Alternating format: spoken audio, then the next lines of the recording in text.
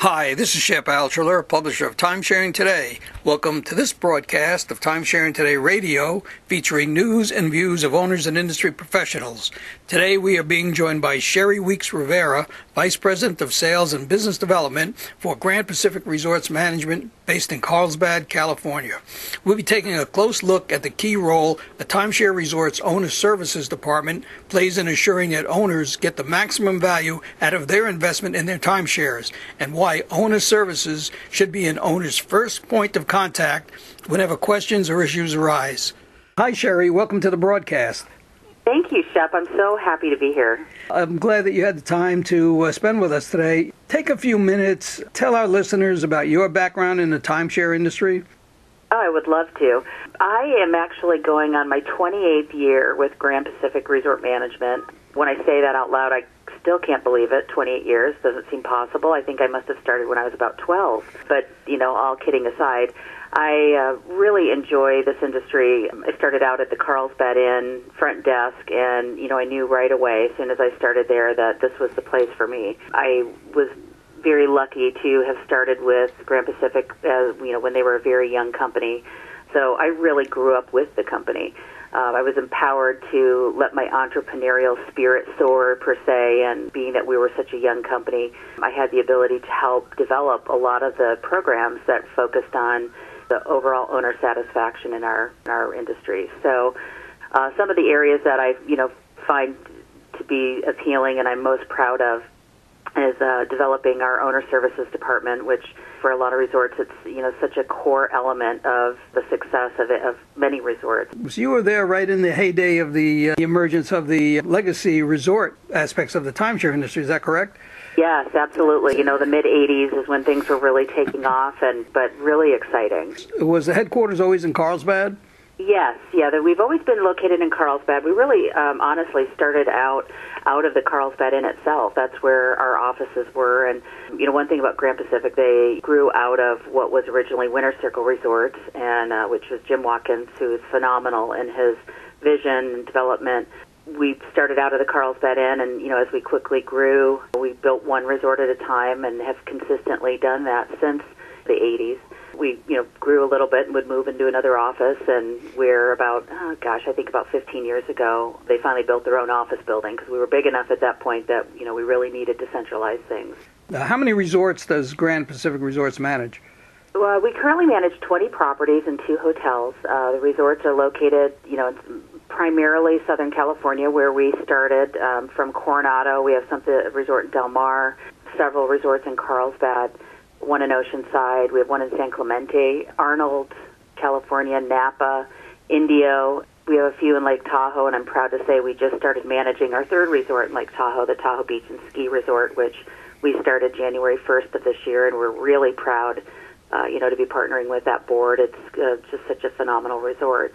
We also have a couple resorts in Canada, one in Panorama, British Columbia, another one in Canmore, Alberta, and then we have a few resorts in Princeville, Hawaii, which, we absolutely love. You're a diversified company. Tell us a little bit about the services that are offered by Grand Pacific.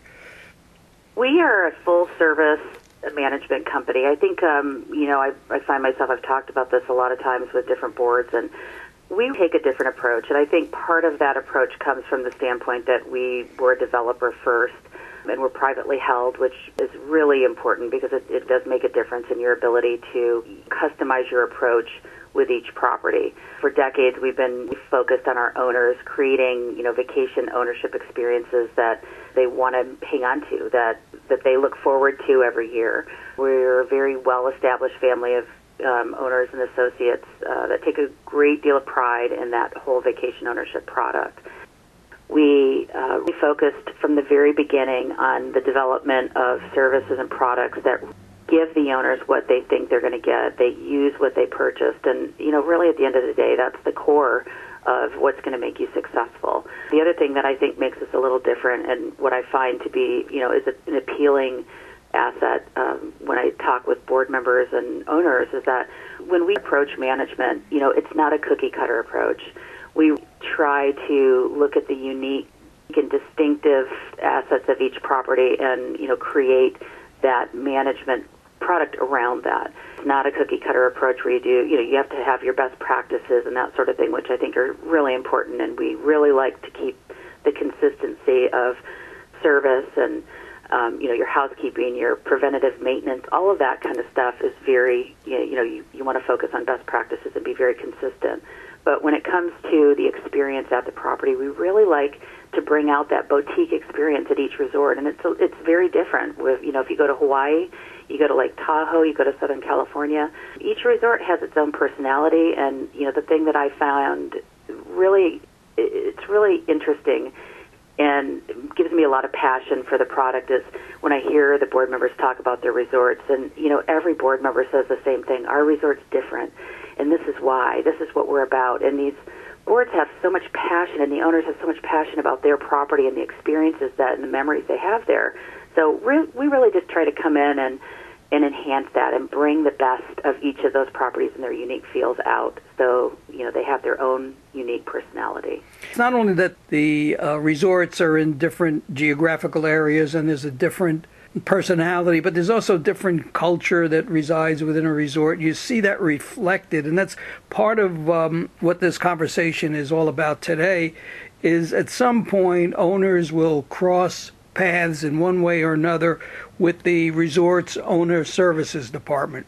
And I think we don't dwell enough on that aspect of what is a very important part or function within the resort. So why don't you tell our listeners what you see as the primary function of a timeshare resort's owner services department? Oh, I would love to. Owner services has really evolved over the years. I was fortunate to have worked with the team to develop the owner services department here at Grand Pacific Resorts. And when I look at where we started, some of the things are the same. We rolled out Vacation Ownership 101 and things like that to help owners understand what they purchase. But realistically, at the end of the day, it really is consistent, regardless what resort you have.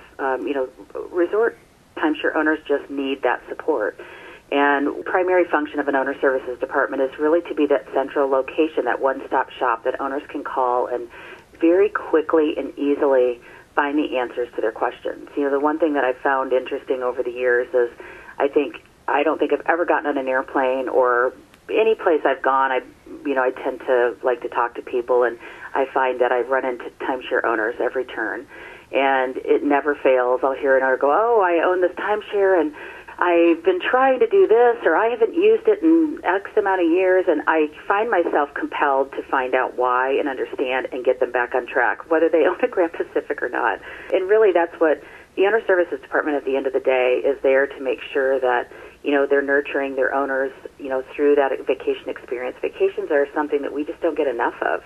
So, really an owner services department is there to make sure that we make it as easy as possible, to make sure we answer questions, to make sure we're proactive, and from start to finish, from the time an owner makes a reservation, until they have checked out, we want to make sure that any opportunity we have to touch, reach out to that owner, that we've done that, so that they have the right expectations. There's no bumps in the road. We want it to be a really smooth experience, and I think we've been very successful at that.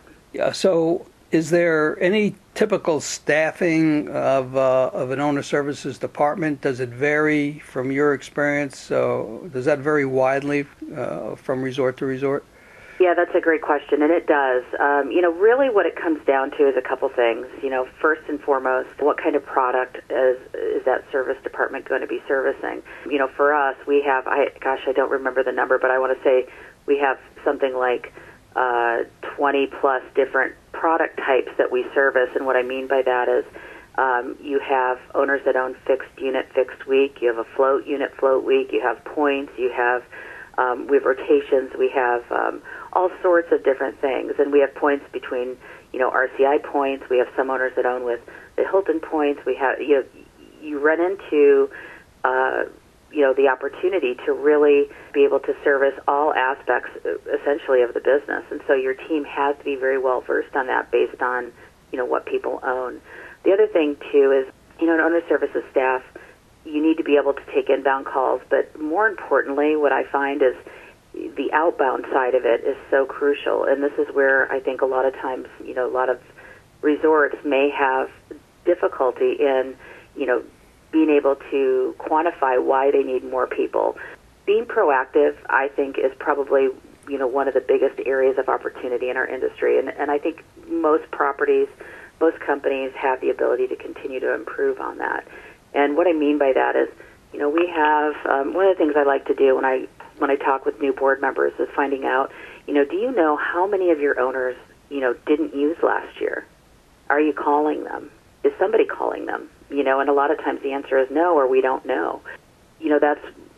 That's essentially, that's kind of a slippery slope. When you have owners, your inbound call center, you'll have a lot of owners calling in, and they're very proactive, and they're trying to, make sure that they're taking their vacations and booking things on time and that sort of thing. You'll have some that are, procrastinators, and so you have to have, your service team that can recover and get them back on track when they need to. But those folks that you don't hear from, those are really your big opportunity, because more times than not, you don't know what's going on with them. Are they happy with their ownership? If they're getting ready to come and check in, do they, a lot of times with your fixed resorts, you'll have owners that, they get a youth week calendar, and it never fails. You're going to have one or two that, looked, well, last year my week fell over this holiday, so they show up and they could show up the wrong week. So we really try to take every opportunity we can to be very proactive in our outbound calls and make sure that we're touching and reaching out to our owners and just seeing where they're at, making sure they've booked a reservation. If they haven't, figuring out why and what can we do to accommodate them. I think one of the big opportunities, too, where as time, the owner life cycle has changed. It's going to continue to change as owners go through different ages and different places in their life where, for many years they may have just been, using on site, or they may have been exchanging a lot, and then they find themselves in a place where maybe they can't travel as much, or they can't travel during different times of the year that they used to. And so a lot of them will tend to say, well, maybe I can't do this anymore. Well, they really can. We just have to be there to nurture them along and to show them what they can do. And I think that's, another really big area of opportunity of, nurturing our owners through that life cycle and opening up the experiences that are available to them, and making sure they know, what's out there. So I think, owner services, to answer your question, I know this is a little bit of a long road to get there, but, you really have to look at how many calls you're going to get in. Are you promoting owner services? What's your delinquency look like? Our staffing stays pretty consistent. When we bring on a new resort, based on how many owners that are coming on, we'll add more staffing. We do a lot of education classes out on site, over the phone, podcasts, webinars, all sorts of things. So I think the more proactive you can be, you can make those adjustments to your staffing as needed, but it definitely will pay for itself in owner retention. And I think that's an important factor to look at. Could you talk about a couple of specific queries that might come in as part of from owners? Should they regard owner services as their first stop? When an issue comes up, there's a complaint or there's something good to say, should owner services be the first stop for them? Yeah, I really believe they should be. Some of the things that are going to come through owner services, I think some of the bigger issues that you're going to get are, I've been trying to exchange and I'm struggling with it, or I forgot to make my reservation and now it's getting towards the end of the year and I called and I can't get my reservation, or, whatever the case. There's always a solution. That's the best part. It's just making sure that you've got somebody well-versed and able to take that call. But essentially, when somebody calls and they're struggling with, getting an exchange, a lot of times we can figure out what the challenge is and help them, get through it. Sometimes it's just a lack of knowledge. They might have deposited late, or, for our particular company, we developed a program internally many years ago to, kind of supplement the exchange product, so that if we have owners that have difficulty using the big, exchange companies, we have an alternative for them. The biggest thing, I think, with owners is they just want to be heard. A lot of times, once you can kind of decipher what it is they're trying to do, it's more times than not very easy to fix their challenge and to keep them on track.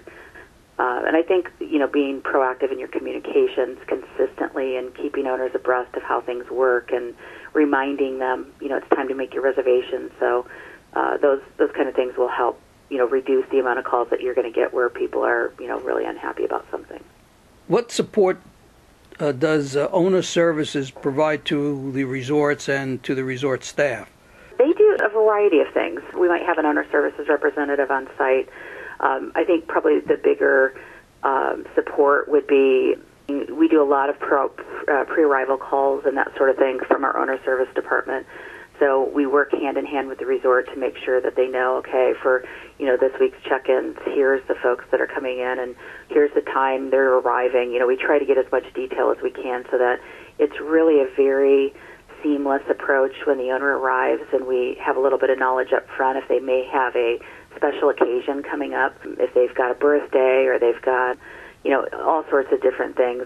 Are they going to need an extra rollaway, or are they going to need a crib? We try to be proactive and work hand in hand with the resort so that you don't have this bottleneck at the front desk when it comes time to check in. So, we're very well prepared ahead of time. I think that's probably one of the biggest areas. The other area of support is that, our owner services department does a lot of education classes, and they teach not only the owners, but they also do these classes for the resort staff as well. And that really helps, your up-and-comers, your front desk, and those customer-facing staff to be very well-versed. They may not be able to answer every question, but we want to empower them and educate them so that, they understand how things work, at least from a high level, and can be there to provide support to the owners, if possible, right there on the spot, and if not, be able to reach out to an owner services representative for help. How do the front desk associates act? Do they act as an extended arm of owner services? Are they independent, or is everything all integrated within a resort function? I think there's quite a level of integration, partially what I talked about a moment ago about just kind of the seamless approach we take with, the pre-arrival calls and that sort of thing, so that when that front desk associate, gets somebody coming to check in, they're very, they're up to speed on what that owner is looking for, what they need, and we find we get great feedback from our guests because it really does take away a lot of the stress and anxiety, when you're traveling, because you've got all these things you're juggling and trying to, accommodate for. So I think, yes, the associates definitely at the front desk and at the resort are definitely an extended arm of owner services. And we really, honestly, we're so focused on our service culture as a company that I think pretty much anybody in any area that may interact with an owner would feel some element of owner services. I mean, we're here. That's why we're all here. We're here to make sure that these owners have a great experience, and our service culture is something that I think is probably one of the most important things in our business. They have owner services, as the name implies, is geared towards the owner. How does owner services interact with exchangers and transient renters that may be coming to the property? Yeah, they do, actually. And part of that, again, speaking of the pre-arrival calls that I mentioned, I think that's probably one of the biggest areas of opportunity. The first impression that a guest is going to have a lot of times is going to come as a result of a call from a owner services team member. So, whether they're confirming the arrival or, just simply calling to verify, what time they're going to be checking in, how many people they have coming. A lot of times we can uncover some opportunities to provide a better vacation experience just in that initial call out. It might be that we have owners or not owners, but renters or exchangers that, need some special attention or that kind of thing. And we really get great feedback that a lot of times the service that our owner services team provides these folks is something that they haven't experienced at other resorts. When you're in the hospitality business, you also have to be involved with handling complaints and problems as they arise. So how should escalated calls or complaints be dealt with, through owner services?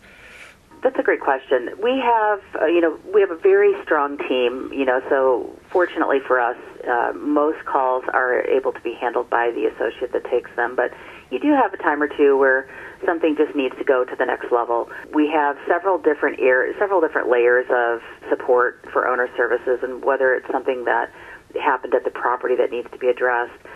One thing that I can tell you, and it literally goes all the way to the top to Nigel Lobo, our COO, if there's a complaint that is not getting attention or needs extra attention, it can very quickly go up the chain if it's necessary to make sure that, the proper resolution is made. And I know one thing that's really important across our organization is that when there is a challenge with any kind of guest complaint, whether it's an owner, exchanger, renter, whatever the case, timeliness is key. And that's one of the things where, it's basically drop what you're doing and make sure that this is resolved. And we take a great deal of pride in that. So when we look at the legacy resorts that we've been focused on through TBMA and Timesharing Today, is it common for the smaller legacy resorts to treat owner services as a part-time function, handle this, what I consider a critical area, on a part-time basis? Well, that's a great question. Here's the challenge that I've seen happen, and I think honestly, even from back in the days when we were really first building owner services, it's one of those areas that you don't have revenue associated with it. You have only expense primarily. So revenue comes in indirectly to offset it through people paying their maintenance fees on time, the owner satisfaction, that kind of stuff. But it's really hard to quantify. And I know for smaller resorts that are tight on budget, that's one of the things that, they may look at, well, do we really need this? I think, honestly, you can definitely train your front desk team to really be focused on owner services. The biggest area, though, that I think that part-time may be difficult is if you want to provide a really good quality of service, and that's being proactive, calling out, making sure your owners are booked for their use weeks and that sort of thing. You can do an element of that with a front desk team and maybe somebody part-time, but I think you're going to get what you pay for. If you don't put the effort and the budget into it, you're going to get mediocre results, and not because those folks don't care. They're very passionate about what they do as well, but they also have many other functions that they're responsible for. So, realistically, I think it's definitely a full-time position, and based on how many owners and the complexity of your property, it really should be focused on as a core element of the success of your resort. Now, is it common for owners to pay their maintenance fees and not use the timeshare at all, let it sit idle? As much as I hate to say it, yes, it is very common. And, Shep, I'm sure you too, you like I love talking about timeshare, and I can't tell you how many owners that I've met over time that say, oh, I've owned this thing for 10 years and I've never used it. And it makes me so unhappy to hear that, because it's such an amazing product. But yeah, that it is very common. I think we do a pretty good job of trying to prevent that from happening, because realistically, most owners, if they're paying and not using it, they're one step away from defaulting. And, for us, we want people to get what they paid for. You want to make sure they're using, because those people are going to be your ambassadors out there. They're going to be talking about how great their ownership is. And so I think, yes, unfortunately, there are a lot of owners that, procrastinate, or they tried to use it once 5 years ago and it was complicated, or they had difficulty, so they just procrastinate getting back into it again. And that's, again, where owner services is so important, is that if you're being proactive before the train's off the tracks, find out why they haven't booked and get them back on track and handhold them through it. Realistically, if an owner only owns 1 week and they use their ownership 100% of the time, that's only 7 nights a year. So at the end of the day, how often do people really sit and figure out how to do all these things? And, some of the programs have become so complex that, you really have to be engaged in reading and understanding and staying up on all the rules and moving parts. And that's tough. So the owner services department is really crucial, because for many people, they're not going to take that time. So you want to be proactive and make sure that your owners are taken care of, and that's what's going to result in retaining your owners and having a high level of owner satisfaction. Yeah, I just want to bring a little clarity to something, because we know that there are some really terrific on-site resort managers at the self-managed resorts, and they have some very good front desk people. But does the management company then bring in an additional layer of owner services that could enhance even further the experiences that are provided through a well-run self-managed resort and a very competent resort manager, that they could add on additional benefits? Is that something you can talk about? Yes, absolutely. And I think you hit the nail on the head. I have met many resort managers and worked with some board members from resorts that are self-managed, and they're doing a phenomenal job. The thing is, when you're one independent resort, it does become difficult, from a budget standpoint, to provide the level of service that you can when you're sharing a little of the expense across multiple properties. So that's where I think the management companies are able to take that owner service and that being proactive and all the bells and whistles that we like to do. I think the reason we're able to do that is because when you're sharing that expense across multiple resorts, obviously it's not going to cost you as much as if you were trying to staff that just for one property. So one of the things that we've been doing with some of the newer resorts that have joined Grand Pacific is we like to put an owner services person specifically on site. And that person is able to handle exchange, whether it's working through GPX, if they're looking to help somebody needs help using RCI or II, whatever, company they're using. They can book rentals, resort time, they can book bonus time, they can make their use week reservations. They really can come and really get some one-on-one time with that owner services person, and we found that to be very successful, especially for resorts that when you're an independent resort, self-managed, or even just sometimes under a management company, if you're really operating independently, there's a lot of owners that maybe have not gotten the help that they really needed. They're not really pushing to ask for it, and that's where we find having somebody on site. People are more apt to walk up and sit down and say, I've always had these questions, or I've had this challenge, and we really uncover a lot of opportunities that we may have otherwise not seen. We've seen consumer awareness working at Timesharing Today, where we used to hear from readers at the very beginning how they got ripped off by one scam or another scam. And as our consumer awareness took hold, we're hearing people inquiring about a company before they spend the money. And they'll say, XYZ company just contacted me, and it seems like it might be a scam. What do you think? Then there are other owners that, they feel that they're looking to get out, obviously, and that's why they're falling victim to these solicitations. And we feel that it's important for the first stop to be is contact owner services. So when there is a potential for somebody falling victim to a scam, are you encouraging your owners to make sure they're contacting the resort first with all these kinds of questions, exit strategies or scams? That should be the first step. Yes, I would absolutely agree. And it's unfortunate that this happens. We try to be as proactive as possible. We'll send out e-blasts and things like that to owners, alerting them of different scams that we uncover or find out about. But yes, we definitely would want owners to call us first and let us do some checking into it. Chances are, a lot of times, depending what it is, we'll be aware of it already and be able to help direct that owner.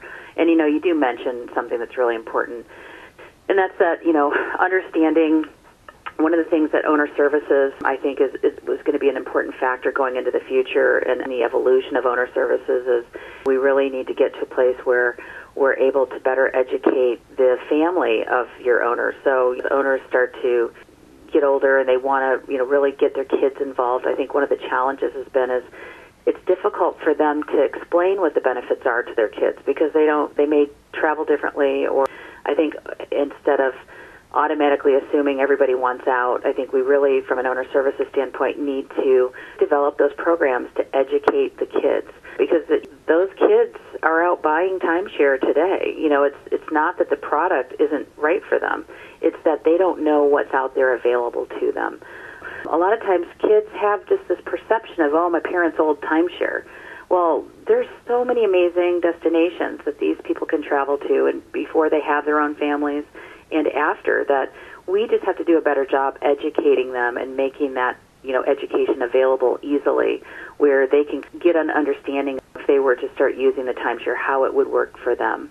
And I think that will help eliminate a lot of these problems that we're having with people just, trying to get out, trying to find a way out. They just don't know how to, talk with their kids about it because most of them went on a tour. They went on and had a presentation all laid out for them, and they don't have that same ability with their kids.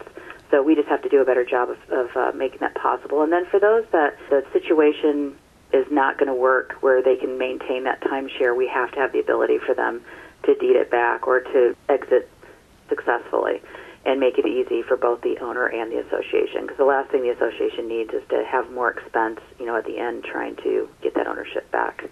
So through owner services, you are finding that owners who say, my kids like timesharing, but they don't want to own it, that you are able to show them a path to ownership by communicating with owner services? Yes, I believe so. And I think one of the things, like I said, is part of it is the kids may think they don't want to own it. They just don't know what it is. They don't really know how the whole thing works. And a lot of times when the parents get to the point where they're not using it anymore, either because of age or health issues, a lot of times the kids don't really know what's out there. So they just know, well, the parents have been complaining about it the last year or two because they have to pay for it and they're not using it, and it's not necessarily appealing to them because they don't know what's there. I find once I start showing people, like I'll have my iPad with me all the time, and I'll let me show you a few resorts you could go to that I know you'd love. And as soon as you show them, they're like, oh my gosh. And I have friends calling me saying, oh gosh, I'd like to go to this place. Can I rent something? That's like, yes, your parents own a timeshare. Why don't you talk to them and use it? And once they discover that, then it's not a challenge. It's just a matter of getting them over that hurdle to understand what's out there that fits their vacation needs. Well, I think we accomplished a lot in bringing clarity to this whole area of owner services and how important that function is within a given resort. And with all that in mind, this may raise some questions, among our listeners. If any of our listeners would like to get in touch with you, how can they go about doing that? Oh, that would be great. I would welcome anybody. If you'd like to chat more about this or ask any questions, you can do one of two things. Either call me directly. My direct line is 760-827-4190, or you can email me at sweeks@gpresorts.com. And I would welcome, this discussion.